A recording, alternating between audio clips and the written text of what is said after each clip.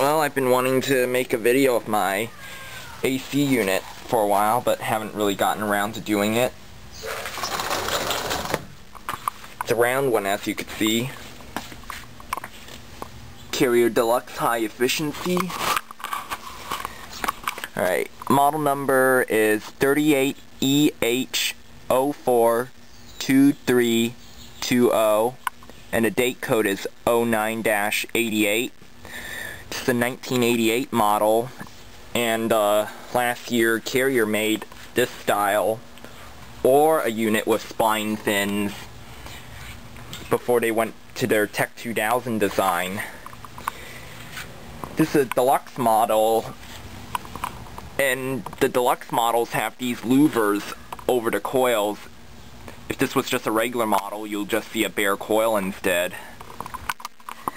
Now about the spine fins, the spine fins were originally invented and patented by GE, now Trane, sometime in the late 60s, early 70s, I believe.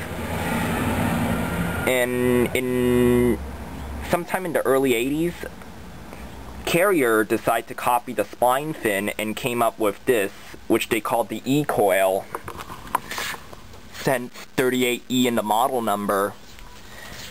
Now, from what I heard, while it worked great for a straight cool unit like this one, Carrier had a lot of problems with using their spine fins on heat pumps due to water shedding because of design. They didn't defrost as well, but they work great for their straight cooling unit. So far this unit's worked pretty well. Had to replace the contactor once, and it's blown a couple of fuses. Let's see, are there any wasps in here? Nope. Well, it's blown a couple of fuses. One thing I'd suggest is those connections you see underneath the fuses, check to make sure that they're not loose, because this one was loose. And what that did was it caused that fuse holder to heat up, and it kept blowing this fuse. I went through 3 fuses before I figured out and corrected the problem.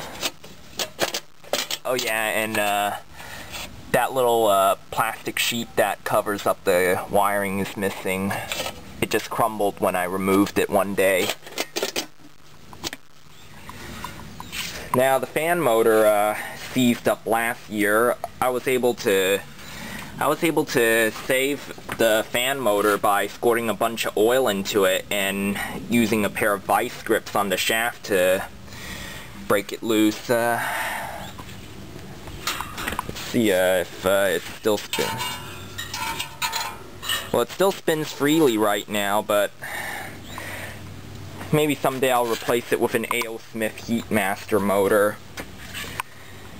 Well, so far, this unit's worked pretty good.